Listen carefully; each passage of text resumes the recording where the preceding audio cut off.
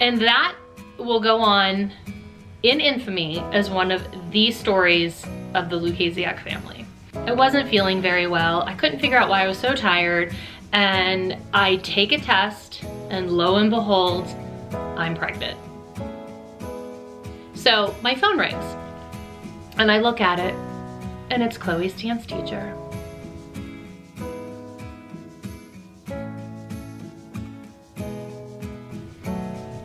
I just filmed this entire video a couple minutes ago, and when I went to download all the footage, it wasn't in focus.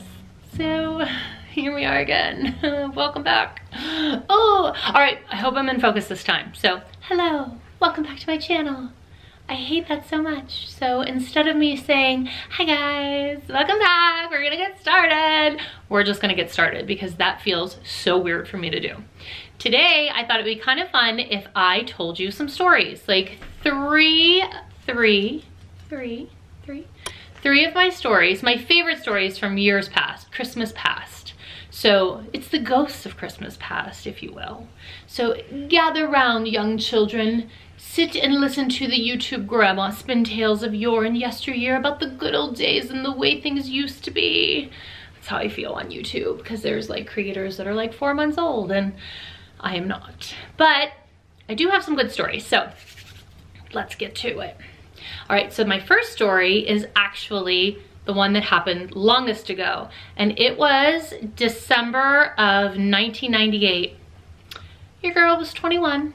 Oh, and I was living my best life. As you can imagine, 21 was like my peak. Although I like 40. I do, well, I'm older than 40 now, but I like my 40s. I feel like I've like settled into myself in my 40s, but 21, I was like a sorority girl. I was living in the sorority house. I was a cheerleader. I was so skinny. Oh, I had really good skin. All the things, you know, all the things. But anyway, like that's kind of sad if that was my heyday. Or that's kind of sad if that was like my peak, but I think it's everyone's peak, kind of, a little bit. Anyway, so I was 21 and I had been dating Mark at that point for about 9 months. I had known him forever, but like seriously dating, we had started dating St. Patrick's Day that year. So we were planning to spend the holidays together and I was gonna go to Oil City. Mark had recently got his first job, or he was hired at his first job as a newspaper reporter, and I think he was making somewhere like, I have no idea how much money he was making, but it wasn't a lot. I'm gonna say like $8,000 a year, but I know that's not true. I'm being very, you know, dramatic for effect. I think Clara calls that hyperbole. Anyway, he wasn't making enough money to live on his own. So he was living back at his parents' home and saving, because we knew that we were gonna eventually get married. I don't know, did we know that at that point? Maybe, I don't know. Anyway, he was living at home, second bedroom on the right. So I knew that Mark wanted, more than anything, he wanted a puppy. And I was like, oh, that would be so nice if I bought him a puppy. Like, how cute is that? So I called his sister about a week before and I was like, hey, I really think I'm gonna get Mark a puppy for Christmas. Will you go with me to the Humane Society? Sure, of course. I go to Oil City the week before Christmas. We go, we find the cutest little black puppy. She was a little lab mix. She was so sweet. And I was like, this is her, she's perfect. Like, this will be my gift to Mark for the holidays. So I said to Kara, I was like, can you take her and keep her at home for a week so that it's a surprise? Sure, great, done.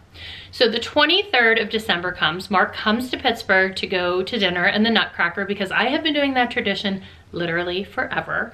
And so the next morning we drive up to Oil City. Oh, I'm sorry, that night I get a phone call from Kara and she's like, oh, you know, the puppy's going to the bathroom everywhere. She's not doing well. She seems kind of sick. I think we need to take her to the vet. I was like, okay, I'll be there the next morning. So Christmas Eve comes, I drive up, we take the puppy to the vet. The vet takes one look at Black Puppy and she's like, you know, I'm gonna keep her overnight. She doesn't seem okay. And I'm like, oh, I hope she's all right, you know, drop her off, you know. Again, she's still a secret at this point. Mark has no idea. So that night we have dinner, it's Christmas Eve, we go to church, we, you know, drive home, it's snowing, the lights are beautiful. And around midnight, Mark and I are watching It's a Wonderful Life next to the fire. His parents had gone to bed, you know, and it's like the most Capra-esque moment ever. And Mark hands me a piece of paper And I can't say too much about it because he's so weirdly private, but he had written something for me because he was a writer, and then I'm reading it and I look up and he's on his knee and he proposes, and so I get engaged on Christmas Eve. So Christmas Eve will always have a very special place in my heart. So cut to Christmas morning. You know, we wake up, everyone is so excited, we're engaged, like Christy's gonna be part of the family. Actually, that was probably terrifying. But anyway, we were like all thrilled. It was a good moment. And I give Mark this big, beautifully wrapped package. Like, I wrapped the lid, so when he takes it off, it's like a soap opera gift, you know, with bows, and it's full of dog toys. And I wrote this letter. And I was like, hi, I'm your puppy. I can't wait to meet you and play with you and go for all these walks, and I'm gonna be your best buddy. Ha da da da da da da da. So the phone rings. And it's the vet. And Black Puppy had died. Because, of course she did. It turns out that she had parvo, and she was not long for this world no matter what. They did everything they could for her, but she was just too sick to save. And she had a good, you know, week of life with Kara, so I feel good about that. But it is kind of really on brand for me that Mark gave me a diamond ring for Christmas and I gave him a dead puppy. And that will go on in infamy as one of the stories of the Lukasiak family. So about 3 weeks later, as an engagement gift, my in-laws actually bought us a golden retriever puppy because everyone was so heartbroken about this dog. And that was Cammie, and that ended up being Chloe's first pet. She was our first family pet. We loved her. She was so wonderful. So it's kind of, you know, it's bittersweet, but it is kind of funny that like I gave Mark a dog. I mean, but anyway, so that is Christmas 1998. Now for my second Christmas story, I'm going to tell you the tale of the greatest Christmas gift of all time. So it is now December 2008, and Chloe's about 7, and at this point, like, Mark and I had always wanted to have another baby, but I had some issues after Chloe was born, so we just kind of assumed that she was going to be an only child and I was going to focus all of my attention only on her and be a really, really involved mother, which I may still have been, but she is so lucky that Clara came along to kind of take some of my attention away. You're welcome, Chloe. So anyway, it was December 22nd. I wasn't feeling very well. I couldn't figure out why I was so tired. And I take a test, and lo and behold, I'm pregnant.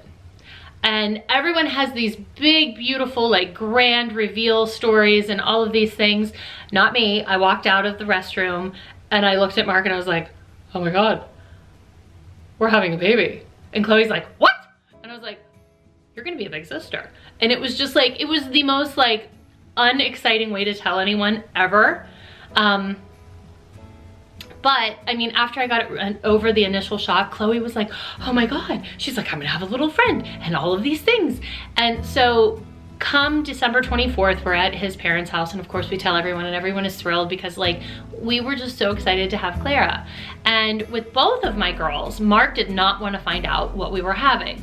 I found out that I was having Chloe, I found out I was having a girl, and he did not want to know, and he didn't care who knew, he just didn't want anybody to tell him. So we kept it a secret forever, and then like a week before I was having her, his mother-in-law, or his mother, my mother-in-law, totally blew it and told him that it was a girl. But I have since forgiven her. Kathy, you are forgiven. I don't hold grudges that long. But anyway, so with Clara, Chloe wanted to be the one to find out if it was a boy or girl because she wanted a sister so desperately. So we take her to the sonogram appointment, and she made like this little tiny piece of paper that said, check one, boy or girl.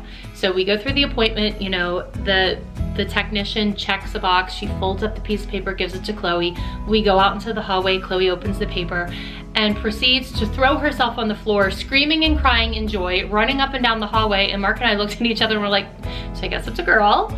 And she's like, no, it's a boy. And we're like, Chloe, we know your reaction, it's a girl. And she's like, I'm having a girl, we're having a girl. So Clara, you were the greatest Christmas gift that we ever had. So yay, Clara. For my third Christmas story. This didn't happen exactly, you know, like the December 22nd, 23rd, 24th time period. This happened a little bit earlier in the month. And Chloe was actually having a sleepover at my house with Paige. Paige had come over, and they used to like to take like all of these different dance clothes and mismatch all these outfits and put on these wild and crazy shows. So like they were wearing 14,000 layers of clothes, and they'd come down and they were performing Santa Baby for Claire and I think Claire was like 1. And you know, we're sitting on the couch, we're watching them, and they thought they were hysterical. I have footage of this somewhere. I really need to find it. So my phone rings and I look at it, and it's Chloe's dance teacher.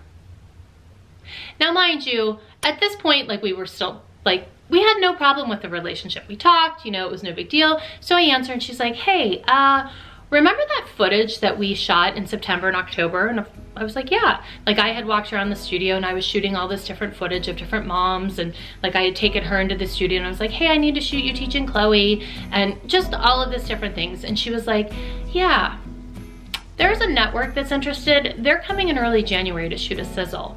And I'm like, oh. I remember thinking like, okay, like this is gonna be a thing. Like I knew it was gonna be a thing. I don't know how I knew it, I just knew it. Before we shot 1 second of the sizzle, I was like, it's gonna be a thing. I don't know. Someday I will tell you that whole story. That's a different story time for another time. But anyway, I hung up the phone and I looked at Chloe and Paige and I was like, yeah. So I think you guys are gonna be on TV. And they're like, what? We're gonna be on TV? Cool. Like Santa Baby. And they like went right back to what they were doing. Never really paid much attention to me. And I sat there on the couch and I thought, 2011 is gonna be interesting. And it was. So those are my 3 tales of Christmas past. Hope you liked it, and I'll see you next video.